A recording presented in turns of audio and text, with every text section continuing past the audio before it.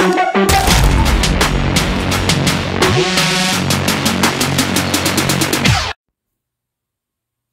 guys, it's Rasputin coming to you from the Fortified Castle. Thanks for watching the video. Today we're going to be talking about another episode of Why Did I Buy That? And this is going to be minus a lot of the rhetoric I normally give. It's just a quick look at some cool knives, and I tell you why I bought it.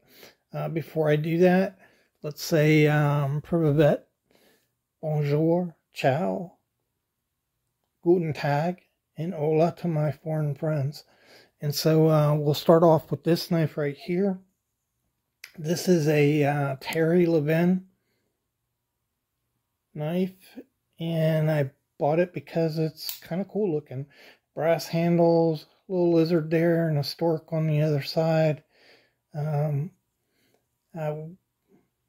Pretty neat little knife, and it has really nice action on this knife. Let me try that again. Yeah, little nice action.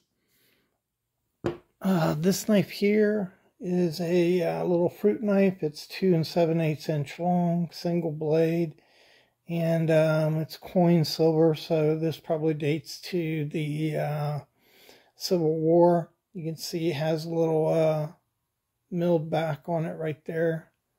It's kind of worn down quite a bit because it's silver. I'll show you that real quick.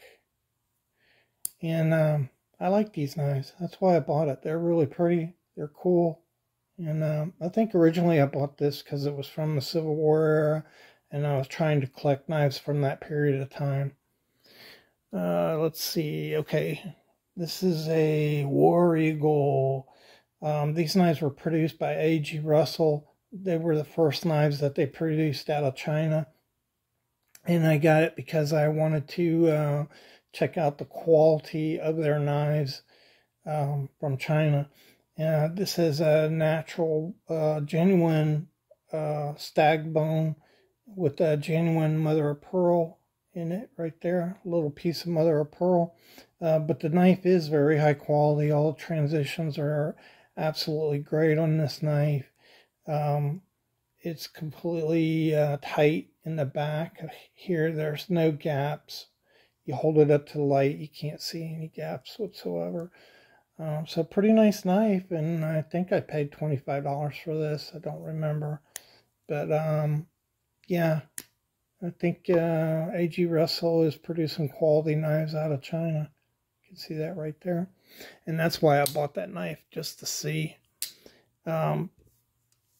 This knife here, I was on a quest to investigate Bross Cutlery, and I was buying their older knives and their newer knives and just trying to gauge the quality for myself and what their knives were. And I came across this knife here, this pattern they call Cobra pattern. I guess it's kind of snake-like, I don't know. But you know, this is a nice little knife. It's not, it doesn't feel very heavy. And I got this because I got 2 of them for $18. So this was about $9 and the other one was $9. A pretty cool little knife, I guess. This knife here is just a 3.5 inch. This is 3 1/4 inch jackknife, regular jack. And it's made by Waterville.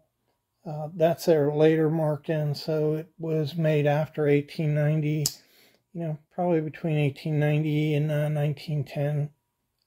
1890 and 1910. I think I said that right. And I was just trying to acquire, you know, some early American examples of knives.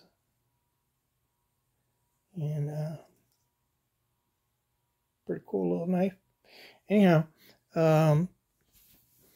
that's 5 knives and why I bought them. I appreciate you guys for watching. Remember, you'll know the truth. The truth will set you free. And I really, really, really appreciate you guys for supporting me and watching the channel. Thanks.